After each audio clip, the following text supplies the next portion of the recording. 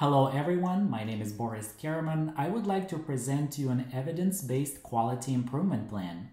First, I will briefly discuss where did my research come from. The search strategy involved conducting a comprehensive literature review using three major sources, CINAHL, PubMed, and Cochrane databases, which are the most feasible and utilized sources among students and researchers. The reasons for choosing these databases are the broad specialization in healthcare scientific articles. The search was conducted using the keywords Fall Intervention Program, Emergency Department, and multifactorial interventions. The inclusion criteria were narrowed by selecting only those articles that address the fall prevention programs in the emergency department and/or focused on multifactorial interventions. I would like to talk about one study titled Multi-Component Interventions in Emergency Department Falls, conducted by Goldberg et al. 2020. The authors stressed the fall rate reduction primarily due to the multi-component intervention program.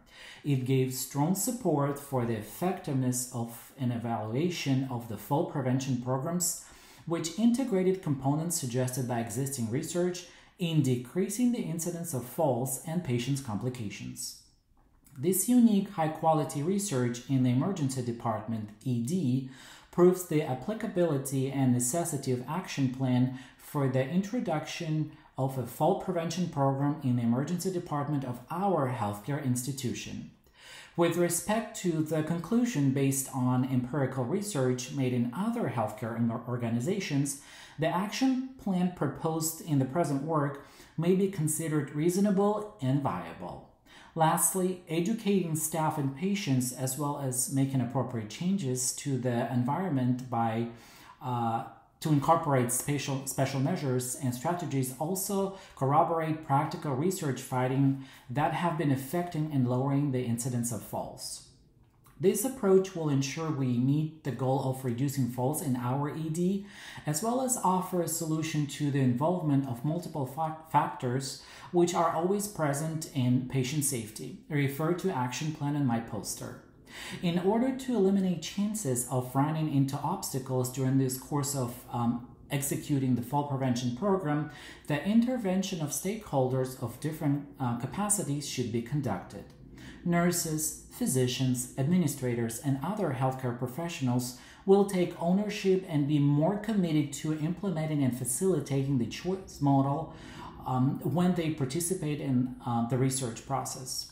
Also, staff support in the form of training sessions, links to educational materials, and encouragement will motivate providers and healthcare members to play an active role in this action plan, making it successful. Moreover, to enhance the impact of the falls prevention program, it is suggested that the implementation of team employs the PDSA cycles plan, do, study, and act, whereby the ongoing results of this quality improvement implementation are utilized to adjust the plan as required regarding falls. The highlighted outcome measures of the plan teaching fall under the domains of the quadruple aim of healthcare transformation with respect to patient safety, focusing on falls, the length of stay, and staff satisfaction. The quadruple aim of healthcare has specific objectives focused on patient satisfaction, population health, and financial management for healthcare organization, as well as on providers' health and well-being. Importantly, the fall prevention program directly impacts patients by minimizing the number of falls and thus impacting their safety and experience. The consideration of the length of stay, as influenced by this quality improvement plan, facilitates the evaluation of the efficiency of the utilization of the available resources in addition to the decrease in costs. Finally, by engaging the staff in the program and responding to their issues, we ensure that they are happily exercising their duties under this initiative, a fourth objective of improving the experience of the healthcare providers. Thank you for your attention. Please let me know if you have any questions. I will gladly answer them. Thank you.